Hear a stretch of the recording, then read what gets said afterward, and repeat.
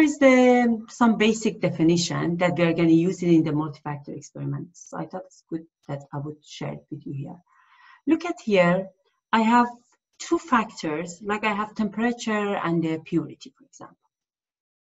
And these factors, each of them, they have two different levels. Like for example, if factor A is temperature, my temperature has low amount and the high amount, right? And then I have factor, don't worry about these numbers that you see here. I'm gonna talk about them quickly.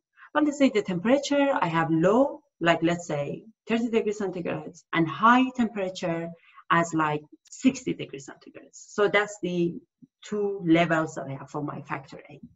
And then I have factor B, and my factor it will be, let's say it's purity of, let's say, methanol. And then for this purity, I would say I have low level of the purity and the high level. So let's say the low is like when I have like 70%, and the high is when I have like 85%. So these are like, I would say that the low, I'm going to show it by the negative, and the high, I'm going to show it that it's in fact -1 and +1, but we're going to talk about that later. When we are doing the coding, this negative and positive is going to help us a lot. Then we are going to do our experiments. Like for example, when I'm looking at this point, it's like that. We would say if I run my experiment at the low level of the temperature, and the low level of factor B was purity, right? Low level of the purity, the value, the result that I got is 20. Like I'm looking for something, I'm measuring something. So that measurement, like the data points that I'm looking, is 20. If I run my experiments in the high level of the temperature and then the low level of the factor B, like purity, the measurement was 40. So when if I ask you in your quiz or later that what this 52 represent, what's the operating condition of this 52, you would say that this 52 is the result of the, like, of if it's our observation when I have the like high level of the temperature, like my temperature, the level that I'm doing the experiments for, that temperature is on the high level, and for the like factor B, if it's purity, whatever the factor B is, that one is the high level as well. So that's the, so I read the value of them like this, like these 40, 52, 30, and 20 is the response of my experiments, is the output of my experiments, is the data points that I would get, I would read it from my experiment, but after you design your experiments on that specific levels. Here is another way, like you could have your response, and here is the like factor A, and another way of showing that. So I have the factor A here as negative and positive, like means the low level and high level, and then I can have my response, like for example here, this being negative, it means that at this point, which is 20, right? I have negative, I have low level for factor B and low level for the factor A. And the response is 20.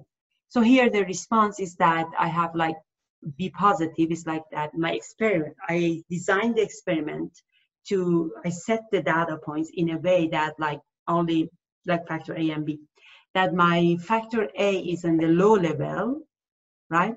And my factor B is on the high level, and when I read it, I would see that the response is 30. So it's the same 30 that you see here. When we are working with all of these experiments and we want to do the calculations, most of the time you will see some figure like this, that we have low, and this is just two factors. I'm going to answer to this question that I'm telling you right now later today, like on these lectures. But think about it. If we had 3 factors, or if we had 4 factors, what would it be look like? Because right now you can see it's 2-dimension, factor A and factor B. We added response at number here, right? And think about it, what's going to happen if I had like 3 factors, if I had 4 factors, if I had like 5 or 6 factors. And we're going to later, so the shape is going to change. Also, we would need to define something new like nested factors, but nested design, so we're going to talk about it. Okay, so here is the definition of a factor effect. Effect is, as I said, is super important. It's like whenever we want to find out the betas later for our like each of these variables or for their interactions. So the first thing that you need to do is that we need to understand what's the meaning of these effects are, like when we say effect. So the change in the mean response, when the factor is changed from low to high, we call it effect. For example, we have main effects and we have interaction effects. The main effect, let's look at here. Okay, so the main effect of factor A. So we are talking about factor A. It means that whatever mean value that we have in the, we said that the change in the mean response when the factor is changed from low to high, right? So it's like that whenever you have A, the positive ones, minus the A, the negative one, but the mean value of the response. Like for example, the positive one, when we have the, so A is on high, right? The positive one is 40 and 52. The response is 40 and 52. We can look at it here as well. Like this is the positive side. So whatever value that you have 40 and then this one is 52. So 40 plus, or look at it here, both of these, it's going to give us the answer, both of these figures. 40 plus 52 divided by 2, we said that the mean, right? The average between them. And then minus the negative one, like when our factor is on the low level. So here is 20 plus 30 divided by 2. So it's going to be like, for example, 21. So the main effect of factor A is going to be 21. It's very interesting. You remember that how hard, not hard, but it was time consuming, the way that we would do the regression and we find out they're like beta 0, beta 1, beta 2, right? We would get the sum of a square on those ones. You will see that here, simply from this 21, we can find out the coefficient of the, like for example, factor A, if I call it X, the coefficient that I have for X in my regression model, simply with this 21, we can find it. I'm going to talk about it quickly. So this is the effect, main effect of factor A. The main effect of factor B is like that. I would say, okay, so whatever I have like for the positive, this is factor B, right? High is going to 30 and 52, right? And the mean of it, the average of it, minus, and then whatever I have in the low level of factor B, 20 plus 40 divided by 2, which is going to be on the low level. And then we get the difference between them. It's 11. So we find out the main effect of factor B. And then the next one is the interaction effect of factor A and B.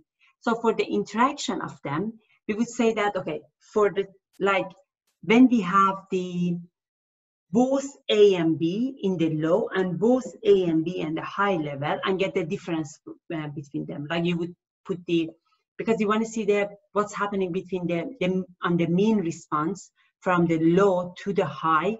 So look at here, this is the high one. So A and B, both of them, they're on the high. So this is A high, B high is going to be 52, right?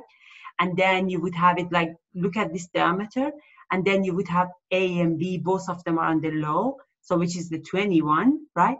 And then you would add them divided by 2, minus, then you would get the response when they are not the same. Like one of them is high, the other one is low. So you would say that this low plus this high, which is 40, and then this low, when I say plus, I mean that the high, we are on the high level. And or we have the factor B on the high level and factor A on the low level, which is 30. So you would add them divided by 2. So you're going to look at the diagonal. You can look at the diagonal as well. So that's going to be the interaction. So for the interaction effect of the A and B, as I said, is like you would say that, okay, I have the, look at the times that both of them, they're on the positive side, or both of them, they're on the negative side, because when you multiply them, it's going to be positive, right? But it's like that the effect is going to be the positive, get the mean of it, and then divide it for the time that the effect, like the interaction of them is going to be negative, which is like that one of them is positive, the other one is negative, and to multiply them, the interaction is going to be negative. So in that case, you're going to get the interaction effect of factor A and B, which here we found it 1. So it's going to give us, and from this one, we can find out the beta as a coefficient in our regression model for the A and B. So here, that was one example. Look at this.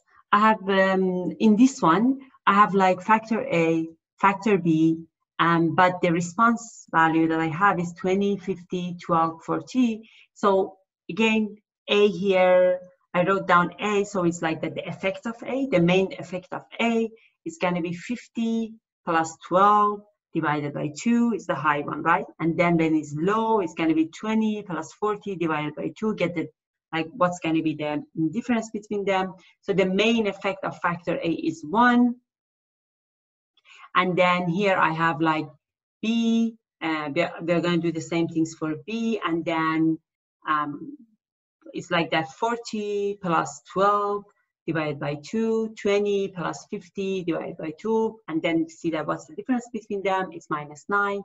And when we are looking at the interaction, we want to get the interaction, you would say, okay, for the times that their interaction is, it's like that you set the interaction on the high level, means that when you multiply them, the sign is going to be positive. So it's going to be 12, and then the sign of the negative, when you multiply it, it's going to be positive again, right? And then 20, so it's on the interaction level is high, and you would get the average of it, and then 40 plus 50 and get the average of it, which is -29. So when we compare them, so these two examples, and you can, I would suggest that you pause the video here and try to compare these two examples that we had and see that what's the main difference between them, and then come back and listen to the rest of the, like, watch the rest of the video for here. So when we have, in the previous one on slide number 7, you can see that the interaction, the effect of interaction was very small. Like they wouldn't have, it means that A and B, they wouldn't have that much interaction with each other. So when they don't have that much interaction, it means that we can see that when we are looking at these two lines are going to be parallel. There's no interaction between them, right? And you can see it's very small. But when we are looking, when the interaction, it's like here is 29, is the huge number. When the interaction is like, when we have the case of the interaction, it's going to be, you can see that they have like intercept and they're not parallel anymore. So that's the main difference between these two cases. So we have a case that the main effect is large, and comparing to the main effect, the interaction is very small. And we have a case here when the main effects are comparing to the main effect, the interaction is a large number. And you can see that we have the interaction like this. Okay, so now let's look at the beta null, beta 1, and beta 1, 2. Beta 1, 2 means the interaction effect of A and B, like interaction of the A and B, whatever it is. It's like that when you look at the regression model, is beta null plus beta 1 x1 plus beta 2 x2 plus beta 1 2 x1 x2 that we have, plus some epsilon that we would have. So the least square feet for this one is like that. For I'm going to talk about beta 1 and beta 2, and then I would go to beta null. For beta 1, whatever you found as a main effect of A, just divide it by 2. So you remember, and these are associated with the response surface method that we would use it like in optimization and those ones. But it's like, we would say it's a regression model. It's the same regression model that we had, but we would say it's a regression model that is associated with the response surface method. So we are working with the surface that it's going to make for us. So whatever effect that you had for A, divided by 2. And then whatever effect of B, you would divide it by 2 as well. So it's going to give you the beta 1 and beta 2. And then for beta 1, 2, so the interaction effect that you had, you would, the interaction effect of A and B, you would divide it by 2. Like the, we have main effect and interaction effect. We just divided by 2 here, by 2, that you would find out the beta. So when we go think about it, here we have like 2 factors, and each factor has just 2 levels. So this one is going to work, that it would divide it by 2. Later, I'm going to tell you more equations that how can we work with it when we have more than 2 factors, or more than 2 levels for finding out the betas. And then beta null, what are we going to do? Look at here, is like whatever you had, like 20, 30, 40, 52, and you would divide it by 4, like there were 4 of them, right? And you will find out the beta null. And this one is for the, let me see, it's for the first Yeah, this one is for the first example, like this on slide number 7. Look at here, this is for it. So it's when we have like the 21 divided by 2, it's going to give me the beta for A, and then for x1. And then I have 11 divided by 2, it's going to give me the beta related to the variable number, like the second variable, which is like x2. And then 1 divided by 2 is going to give me the coefficient of the x1 times x2. And then look at here, 30, 52, 20, 40. So here's that we add all of them, all of those response, divided by 4, and it's going to give us the beta mode. When you want to look at it on the, so we had like the 2-dimensional of it, right? If you want to look at the 3-dimension, when we have the model, the regression model, because previous page, it was when we wanted to find out the effect, but here is the regression model. With the regression model, you can see that it's x1, x2, and x1 times x2. So you can see here what's going to be the, like what our response surface is going to look like. So this is the estimated response surface that we would have. And then we can have it as a counter plot as well.